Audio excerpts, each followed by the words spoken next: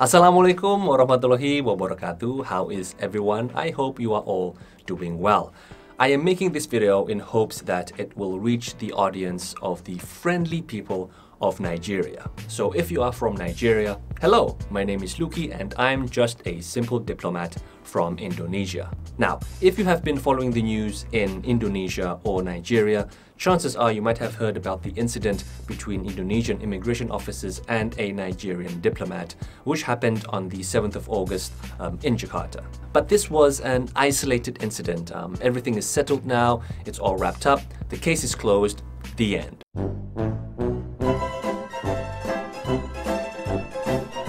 Okay, so what's done is done. But as a diplomat myself, I would just like to share my personal thoughts about this incident. So, disclaimer, what I'm about to say next does not reflect the Indonesian government, okay? It's all just me. Right, back to the incident. It all happened when Indonesian immigration officers were doing routine checks in Jakarta.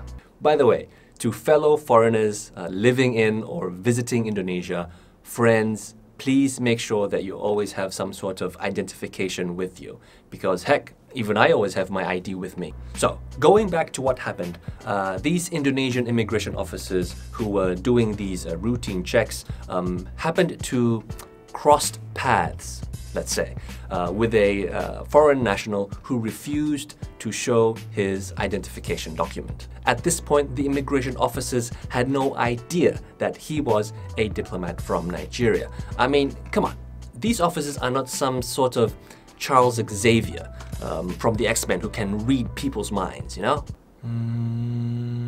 Oh, you're a diplomat. Now, if this was me, a diplomat living in a country where I was posted, the first thing that I would do in such a situation is identify myself as a diplomat. And I think that this is what most diplomats would actually do. I show my diplomatic ID to the officer, he or she checks it and sees if everything's in order, and I would be on my way. No hassle, no trouble. Unfortunately, in this case, an altercation happened between the Indonesian immigration officers and the said Nigerian diplomat, who still refused to show his ID or at least identify himself as a diplomat. So he was then taken to an immigration office in South Jakarta, and what happened along the way is what you see in the video that went viral. Based on the formal clarification made by the Indonesian Ministry of Law and Human Rights, such actions towards him was deemed necessary after he was showing aggressive behavior, unfortunately. He did eventually identify himself as a Nigerian diplomat and showed his diplomatic ID only after they arrived at the immigration office. So he said that after all the drama that happened in the video. And only then the Indonesian Ministry of Foreign Affairs and the Nigerian embassy was contacted. A meeting was held between all parties involved and everything is now settled. It was agreed that it was a major misunderstanding and it was truly regretful that this incident even occurred in the first place. Could this incident have been avoided? Yes, because it should have went something like this.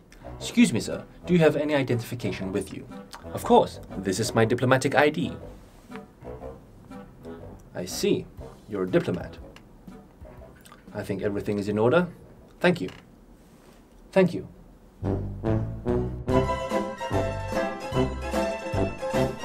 In spite of what happened, hopefully this does not negatively affect the bilateral relations between Indonesia and Nigeria that has always continued to grow. Diplomatic relations between our two countries date back to 1965, and we have always enjoyed a harmonious relationship.